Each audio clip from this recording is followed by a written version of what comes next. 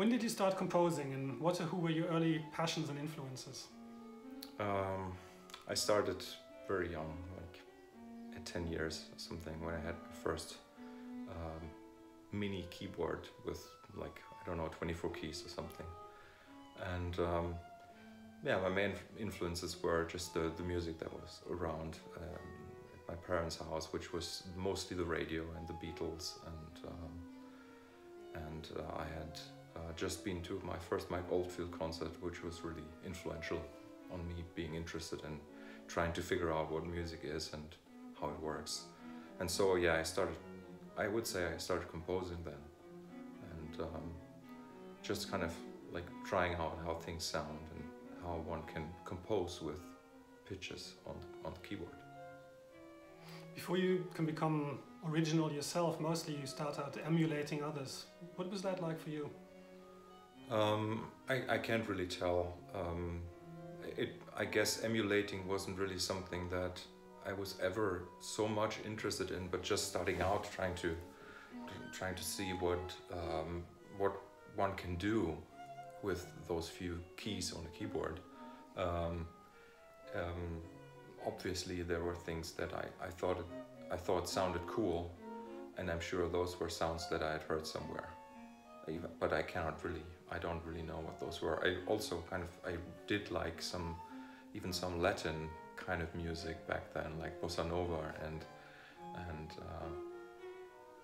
you know, like the use of like chromatic tones in like more popular tunes, and so yeah, I guess that's kind of what I was emulating. But I also liked tracks like songs like Hotel California, for example. I can't remember ever playing that melody on that keyboard, but that was also an influence. So this usual path of where you search for your own voice for a very long time, that's not exactly how it went with you, right? So you basically had your own way of doing things right from the beginning? Yeah, I wouldn't call it voice, because I guess the voice kind of is something that develops over time. But I just had this idea of kind of like, I guess, being more of a researcher, and that has always stayed with me, and that was there from the very beginning. When you started out, what were some of the most important creative challenges for you? I mean, just physically, playing didn't come to me naturally. So even until my early 20s, I wasn't really able to play well. So that was the kind of like the challenge, I would say. Mentally and just in terms of my motivation, I was always kind of 100% there, I'd say. But just the physical aspect of making music, that was and still remains to be the biggest challenge for me. And how did that, was there a moment where you had the impression that it had sort of experienced a breakthrough or something? Well, just the fact that I actually started practicing a musical instrument when I was around 20. That was the time when I realized, yeah, practice actually helps, and it does something, like it changes you from the inside out, and helps you strengthen, or help me strengthen my personality, and also my personality, but also like the personal tools that I have in order to operate in this world. And obviously, like making music or composing, and is kind of part of that development, or still is maybe the most important element of my life, really. And the technical aspect of it, because that obviously plays an important role, especially in your early music. Was that ever a challenge, or is that something that simply was much less than the craftsmanship? I don't think I understand the question. I mean, simply these like things like production, recording, the editing. Yeah. I mean, this was something I really only started actually being interested in, I guess, in my late 20s. So for quite some time I completely neglected that part. But I guess that's also like historically correct in the sense that affordable recording technology really only happened to become available in the late 90s, early 2000s, and that's when I started. I still remember that I got the very first version of Ableton Live. I didn't work with that much, and then when Ableton 2 came out, I think, or just before Ableton 2 came out, I started wanting to learn that piece of software, and that was kind of the start of kind of also producing my own music. Before that, I had a small DAT machine and was recording, you know, myself and performances onto 2-track stereo, and I had some experience like doing some editing with a program called Cool Edit Pro. Yeah, those were the days. We're in your apartment at the moment. Is this the place also where you actually work on music? Yes, I mean I'm a friend of a mobile setup, so I have everything on my laptop, everything I need, and I have a portable audio interface. Yeah, and I work like, I don't want to say all the time, but really I just want my tools to be available at all times. So yes, a lot of the music that I did in the last 5 years was created here, actually. Created here, so I do record here, but also composed here. Yeah. But to be honest, for me, it doesn't really. And this is something that people hardly understand. For me, I feel like I'm so connected to music, or to even just the nowadays just the physical act of creating sound. You know, that could be just playing an instrument, or actually like typing on the computer keyboard, or you know, it doesn't really matter to me where I am. It doesn't matter what time it is. It doesn't matter if it's hot or cold outside. It's just the music just comes out no matter what. I think we just talked prior to the interview. We had dinner, and we talked about very briefly the interview and the recording session you had last week at a really beautiful place called Casa Morada. But like, if you're working in a space like that, isn't the music going to be different than if you're recording it, for example, in a place like this where it's smaller, more intimate? Yeah, I mean, I guess the difference is just the time restraints, I would say, and the people that are around, or just the musical setting, you could say. That's what plays a bigger role. Obviously, in a big studio, in a nice studio, there's plenty of space. There can be like several people playing together at the same time. It's something that really obviously is different.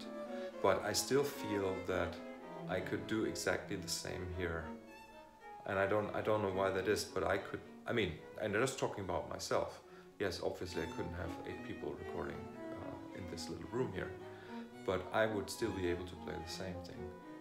And this is something that's astonishing to me as well. And like, one of the experiments I did in 2014 when I was on tour with the Crimson Project, and I record every night. I was the opening act, and I played 10 minutes of little solo composition, and I still remember most of the shows, the stages, the vibe. You know, some shows were in early spring, some were in high summer, and so there were quite a few different settings. But when I listen back to the music now, I really cannot. I have to say, I don't hear any of those influences in the music. It's like I go into this state of trance when I perform and compose, and I just completely disconnect from the circumstances. I mean, that's what it feels like to me, and you know, just because I can't hear these influences in the music doesn't mean they are not there. And I tend to believe that there is some sort of influence that the audience has, like the engagement of the audience, if that's like a goodwill, or you know, skeptical or whatever. I think that's this kind of attitude from the audience actually will find itself in the music much more than the actual setting. So. In terms of the creative process, does that also mean that you do not have a fixed schedule in terms of music making, that you could be working in the middle of the night, in the morning, or is there sort of a routine you like to stick to? No routine at all, and that's really something that people, like the public, just the few fans I have, don't really understand when they say, you know, that Markus doesn't sleep. No, it's quite the opposite. I mean, I actually work in a very concentrated way when I actually work. So that maybe if I'm recording an album that's an hour long, I maybe not do anything for 6 months, and then I sit down, I set up, I play the album, and it's done. So it's, you know, no more than 2 hours of effort to actually create the actual piece. But the process is always, like, it's always the cogs are always turning in my head. Yeah, I guess. But then I only let these things out occasionally. And I can be extremely productive in a very short period of time. Are you thinking about music all the time? No, I wouldn't say. So not anymore. That was maybe a long time ago, but it's become like the music making has become something that has become me. So it's almost like a domino effect kind of thing. I've started that at some point, and now the dominoes, they keep tumbling, you know, and that's really I don't need to think about making music anymore. So when we speak about this ideal creative state, which has sometimes been described as a flow state, is that is something you're basically living in constantly at the moment? So it's like a period where you could be creating whenever, like, there's the moment is there and you know it's there, and then you just start making. It's like, yeah, it's like I can flick the switch. Yeah, but I agree that maybe you're right, and I'm constantly in that state. It's probably true, and it's just the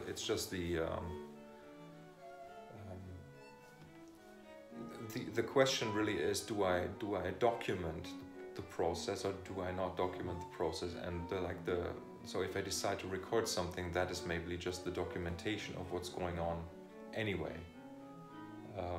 Just the decision to pick up the instrument, to practice, or to pick up the instrument and play a piece of music, that's really that what makes the difference.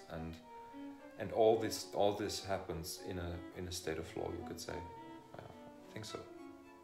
Maybe to go into a little bit of more detail, you just recorded a string quartet, your first string quartet. Can you maybe talk a bit about the process, how that happened, from the beginning, when there was just maybe an idea, or maybe the idea of an idea, until the moment you started writing, and then realizing the piece in the moment of recording it? Yeah. I mean, to be quite honest, I don't really understand how these things come about. Obviously, it was you and your brother Dirk who kind of initiated this idea to make a recording project together, and where you said, Markus, it would be great if you would compose for such and such ensemble, and then in the end we arrived at the idea you arrived at the idea of the string quartet. And for me, that's obviously like it's a wonderful thing. I never had thought about doing something like that before. You mentioned it really, and yeah. So again, like once we started talking about that, that's when the process really started for me, and it was just a matter of kind of accepting that I had to do it, and yeah. And at some point. I mean, I knew that I was going to take 6 weeks off in the summer of 2018 to write the piece, but obviously before that I started to research music. And now with the tool called YouTube, the internet, I did some research, and it's kind of it's funny because like one of the things that motivates me most is to hear something that is new to me, but new not in the sense of necessarily. I said that in some other interview. It's like it's not about that it's new. It could just say something that excites me. Yeah, and so during the research period, it was kind of interesting to see that there wasn't that much music that was really exciting to me. And it was not the fault, or the music wasn't bad or anything, but I just realized that this standard way of still having the elements, like rhythm, melody, harmony, represented in such obvious ways, even in very contemporary music. That was kind of, I wanted to go beyond that. And I think I did go beyond that, and then ended up with something that can clearly be, obviously just be categorized into those three elements. Again, and there's no doubt about that. Like it's some sort of principle, like a gestalt that like we always hear, pitches and rhythms in relation with each other, and so that's kind of unavoidable. So, but anyway, like my idea was to kind of put everything into a blender, and that was in parallel to researching other composers, string quartets. I had already started to look for material, for musical material I wanted to use for the pieces. And that was, I have to say, that was quite a long process. Maybe 2-3 years even. Like from when I first started talking about with my friend Hacksaw from Boston. He was a musician, a drummer himself, but he's a programmer, and he helped me write this little piece of software, which is like initially really just maybe 20 lines of code. It's really, really simple. And he helped me write this in Python so that I could run it on my computer now. And I started kind of listening to its output, and sometimes these sequences that were put out are kind of endless, so you can just press play and listen for hours. And I had to kind of really listen deeply and also for extended periods to this material to get a sense of which of those starting points I wanted to use for pieces for the string quartet. And so, I mean, overall it was quite a long process, and then like the writing itself, like where things were put into a form, that came together very quickly. It really just took those 6 weeks plus an extra, let's say maybe 4 weeks of refinement, and so yeah, it was like between June and September the pieces were written, 8 pieces. Maybe just to clarify, when you say that it has to be new to you, it essentially means that you want to be surprised by something that you actually wrote yourself. So it's sort of, there's always sort of a fine line that you could actually dislike what you wrote yourself, right? So that's something that you create that feels as though it's outside, almost outside of yourself. Exactly. It's not about like or dislike. It's more about the if something is interesting to me. I know it's not very well defined what interesting means, but I guess it's just, I mean, this is really what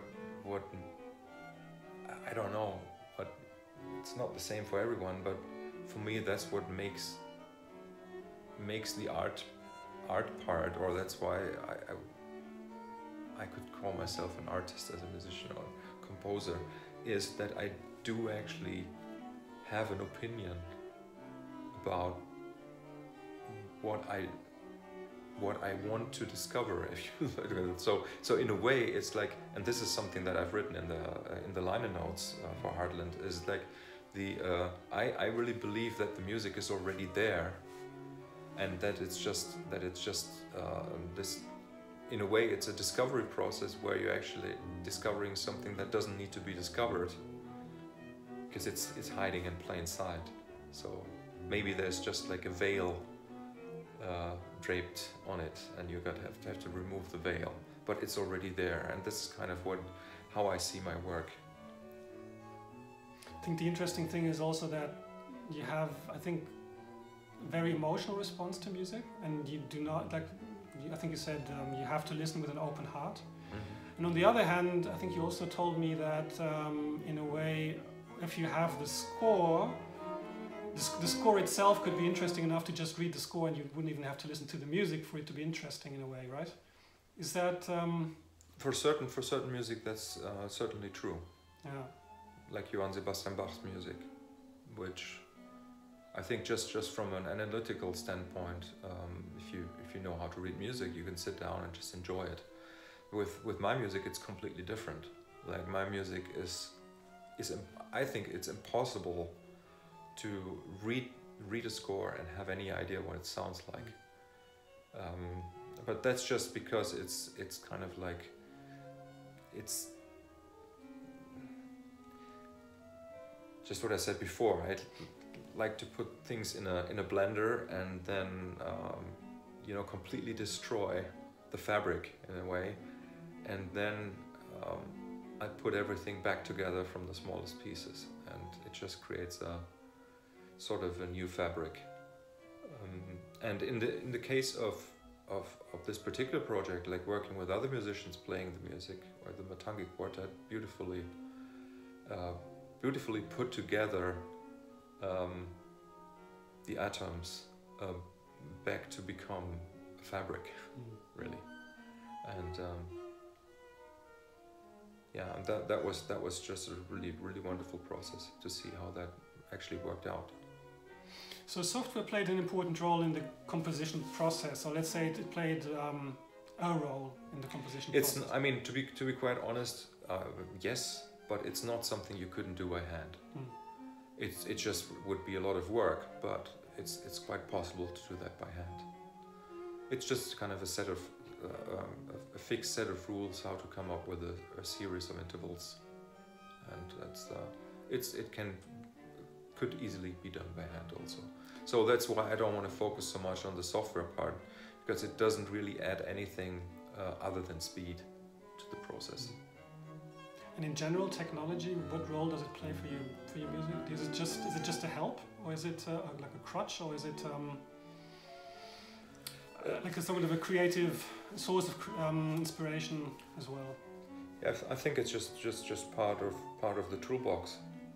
Like, it just as much as I could be doing some ear training to become a better listener, let's say, or to be able to distinguish between pitches better.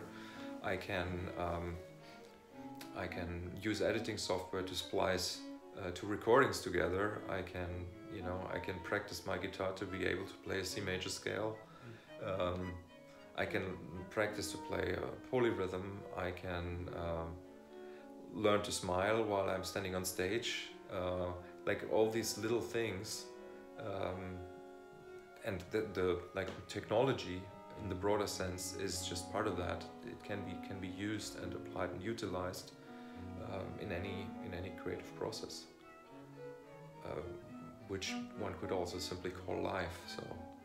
So it's not really. I mean, like, looking at it from that perspective, I would say it's not very important. It's just that I consider when I'm playing an electric guitar and I plug that guitar into an amp, then the amp is part of the guitar, just like an effects pedal or a laptop becomes part of the guitar, in the sense, like, it becomes part of me. So it's like a chain of elements that somehow touch each other. and in a way the output, like the recorded music or in live performance, the vibrations, the waves travel to the eardrums of others, and then so it's just like a constant propagation of an action or of yeah. So, and technology is just one part of that. Now, for the string quartet and also for Tot Morden, I think those were compositions where you what was important for you to actually write these on your own and not collaborate. There's lots of other projects which you've done over the years where collaboration plays a very important role. What does collaboration give you? What you, for example, or maybe what, on the other hand, does working alone give you? I mean, there are, like, I think two different aspects. Like, one is that obviously I really believe that each of us is an expert for something, and so just working with somebody just means that there's a different perspective, there's an extra pair of ears, there's an extra opinion, it's just two of everything, and that ideally becomes, or it then becomes one if you create something together. So I think that yeah, I mean, it's interesting. Like, I've always found that collaboration does also subtract. You know, it's not that 1 + 1 is 2, but 1 + 1 can be 1 or 0.5 sometimes. Yeah, actually, in quite a few instances, it's like you're coming down to something that is more of a compromise. And I mean, I have to say, like in Tot Morden 513 and also Heartland, I do consider, like, yes, I'm the primary composer, or I have the vision, but there are so many other people involved that I think, yes, Markus is the composer, but there are people who made it fun and possible, who gave some money to make it possible. You guys, you and your brother were interested in just you know, doing this whole thing with me, and I think like Gabriel, who did the engraving for me, he's kind of a big part of the process for me. Like, even though he never kind of had really the last word on any decisions, but he's just, in that moment, he's also just like but he's like an important tool in the process to make something come alive, just like the musicians in the end, or Dirk's skills as a recording engineer. And so it's just yeah, collaboration for me is always important. But sometimes I just want to make sure that I stay completely true to my vision / opinion / taste. So, yeah. How do you see the relationship between writing the music, recording the music, and playing it live? What happens to the music if you play it live, or what happens to music that's basically been played live and then recorded? Yeah, I think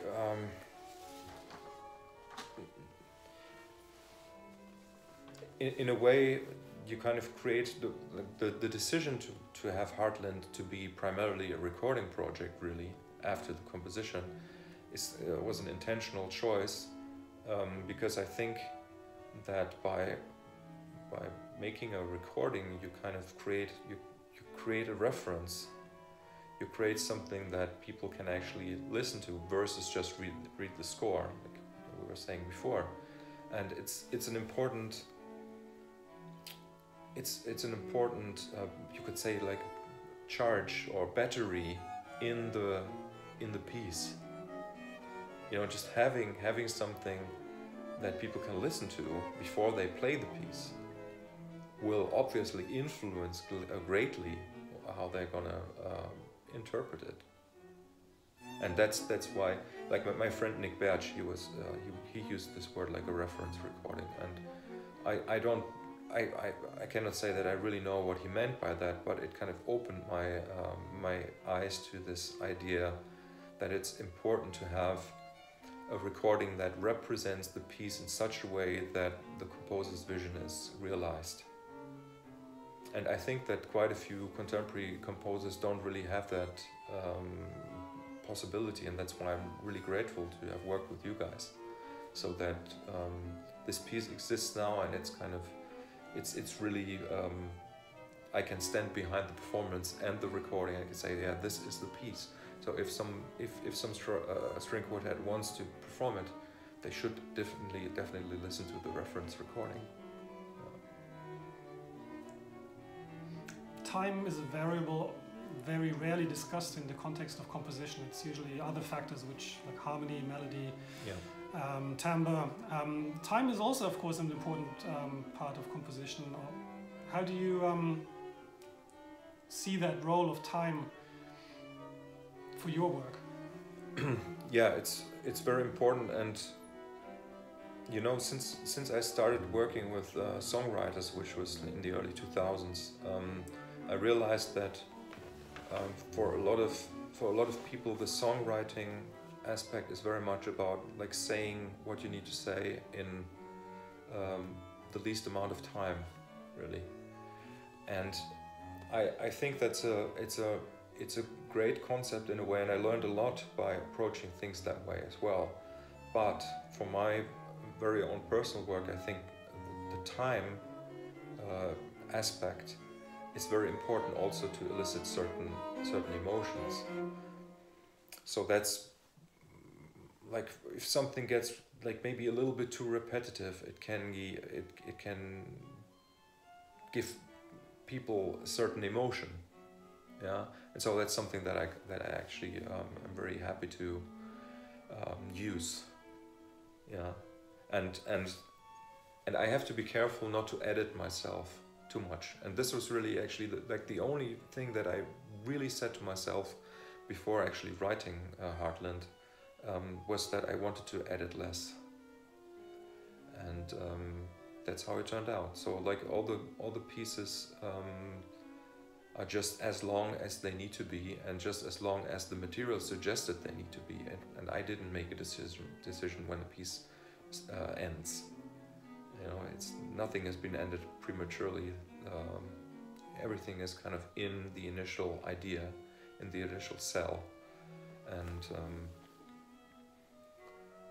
yeah, I mean, I had this realization a long time ago that repetition and the aspect of time plays a big role, not just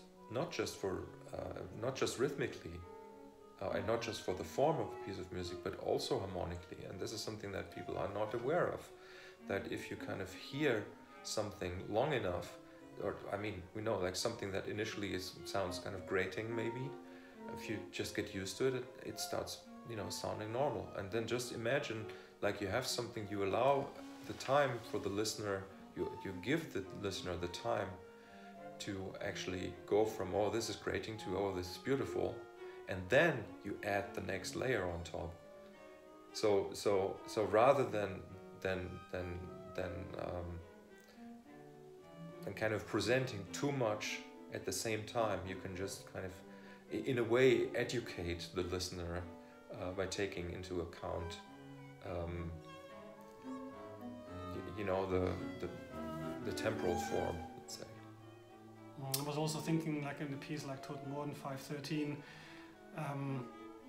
Like many pieces which are from the Romantic period, with the harmonic progression and melodic development leads the piece, sort of speeds time up, and other pieces then slow it down, where like you're moving, the tempo goes down. But like a piece of 513, you have, because you cannot predict the next chord, time dissolves in a way, because there's no expectation. You're still in a story, there's a sort of a storyline, but it doesn't have this typical narrative where you know this, or where you think this could be the next step. It's sort of, after you've been continually wrong about which chord is going to be next, time sort of disappears, which is also a very strong statement, isn't it? Yeah, and then that's interesting, because like especially with a piece like Toten Morgen 513, it's like the chord and the changes completely, like drastically every 7.5 seconds or something. So I think it's actually it's the evenness of that subdivision, basically, of that subdivision of time, which then kind of leads to a different subjective experience of the time that has passed, or the time that will pass. This is the effect I had when I listened to the original version of Top Modern 513, which always, for me as the composer, felt as much too long. You know, so it took me a long time to understand where I was in the piece. Okay, so like I was 20 minutes in, I was thinking, okay, no, it will stop in 5 minutes. No, it was gonna go for another 40 minutes, and it's really interesting, and it's such a highly complex piece of music that even me, as the one who's created it, I still don't know everything that's in it, and I don't think I ever will. I think it was actually also Morten Feldman who had this challenge for himself as a composer to make you forget the chord that has just been played. So when you hear a chord and you forget what has just come before, that was actually something positive, because you're actually in the moment as you hear it. I totally agree. Yeah. I had no idea that he said that. How do you see the relationship between the sound aspect of music and the composition aspect? This is, of course, probably a more prominent theme nowadays, because we can basically make music out of a single sound, especially in the electronic realm. But it's quite interesting to hear from you after you've worked in both parts, like the classical work where you're working with an orchestra which has a limited set of sound, and then in the realm of electronic music where it's extremely expensive. I find that electronic music is much smaller range of possibilities, really. But anyway, it comes like sound and composition. I mean, in a way, it's something like if you really sit down and write a piece of music, that just means you don't hear it right away. And even if you work with computer software to kind of recreate the sound of strings or whatever, and it's just not the same thing as if other people are playing it. So in a way, there's always like the abstract and there's the concrete sound. And in a way, the composition is the abstract sound, and the performed music is the concrete sound. I don't know. So really, it's just two things that in a way the performance or the actual texture that is created by a performance with acoustic instruments or electronic instruments, that is just that's just the next step. So there's always some sort of decision, like even if you're an improviser, you're kind of making a decision to execute a certain action, just to play that note, or to hit the body of your guitar with your right hand or whatever. There's some sort of, and that's the composition. So the composition is like the decision, and then the result of that action is the sound. And that's kind of how it is, I think. Our sense of hearing shares intriguing connections to other senses. From your experience, what are the most interesting overlaps between these different senses? Does it play a role for your music, for example, between cinema, literature, and music?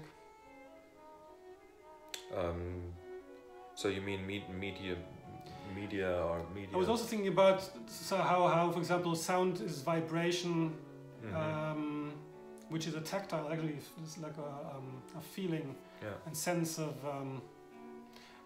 like something like physical reaction in your eardrums actually really vibrating, or how some people would actually see certain shapes or maybe colors when you're listening to music. Yeah.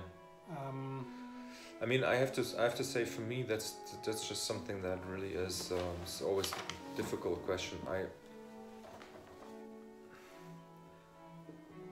I wouldn't even say that music is necessarily something I hear in the first place.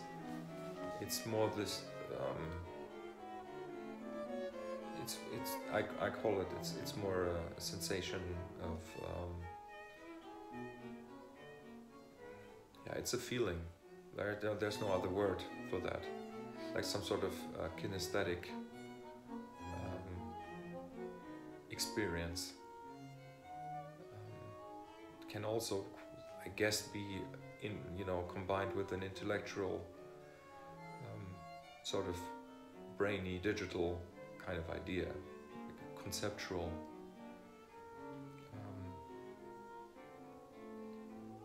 Because really, if you think about it, that's kind of the beauty of art, where really the actual physical world and us being in this physical world kind of represented as by the interfaces,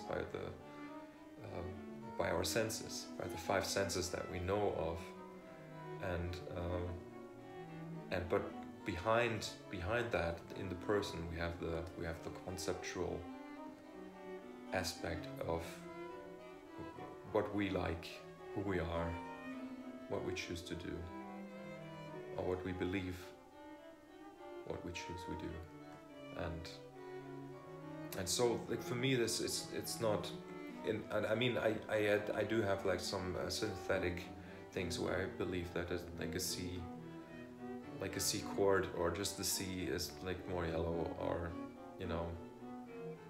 D is blue, and like, I don't know. I have these kind of experiences as well, but it doesn't really matter for me musically. When you say music is a feeling, when you listen to natural sounds like the ocean, does that give you this similar feeling as well, or is it restricted to? No, it does give me the feeling as well, but it's not. And I have to say, this is, again, it's not what I'm kind of interested in creating myself. I think like anything that's like natural, anything that's already there, is there, and I just take it as granted, of course. But I also it's just something that is just so much. I feel like one with that already. So what I'm personally interested in is like the extra human, or the extra experiential, or the extra natural creation. Yeah. So I mean that's also why. I mean, I do understand that some other people, they maybe also want to be one with everything, or one with nature, by their actions. So by composing something, or by playing a music, especially by playing a musical instrument, and you kind of get the sense that you become one with everything. And for me, it feels like I have that all the time anyway, and I just want to kind of like see, okay, what's beyond the things that I would not normally do, or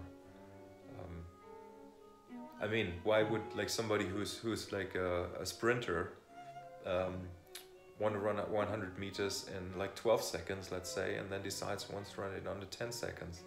It's kind of like a similar kind of, in a way, like sport is kind of maybe not the best comparison for that, because like I don't think you could kind of like quantify really what I'm doing, but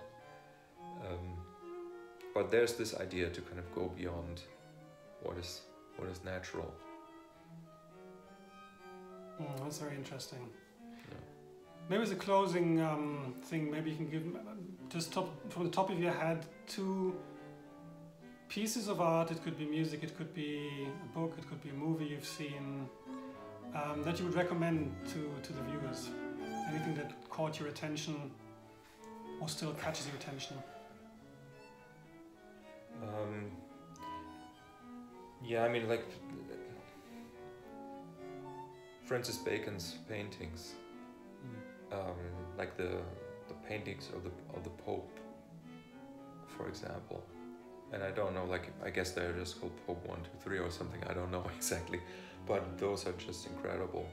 and I don't even want to say anything else about those. Like if you haven't seen those, it's important. Very interesting personality as well, of course. Yeah, and I don't know much about him at all. It's just that his art is just the I don't even want to call it expression, because it's not a good word. But it's just so powerful and twisted, and again, maybe even represents what I just said. Like he's showing something that's not natural. Yeah. So it's kind of like a twisted version of the reality, and so that's where maybe I can see like some similarities to what I'm doing. Yeah. Other than that, it's a really interesting question. I don't, you know, I'm a total nerd, and German word Fachidiot, so I don't know much about other things other than what I do. But like the performance and action art in the US in the 60s, 50s and 60s, 70s, that's something that has fascinated me quite a bit. And like really here also, I don't have any names available to say, but I think it's like worth diving into that. Like obviously Boys is German, but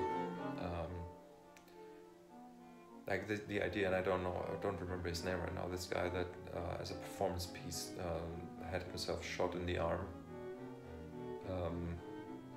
Amazing stuff, like powerful, really, really powerful. This kind of idea, like go beyond.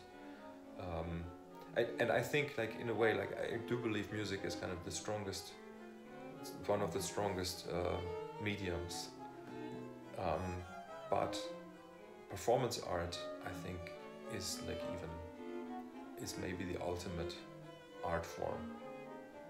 And my ex-wife is a performance artist, and it was really a great time, you know, learning about how one can elicit emotions and thoughts, and by just and again, it's a conceptual thing. It's something like you first make the composition, and then you perform it, and it's yeah. That was my answer. Great, many thanks. Thank you.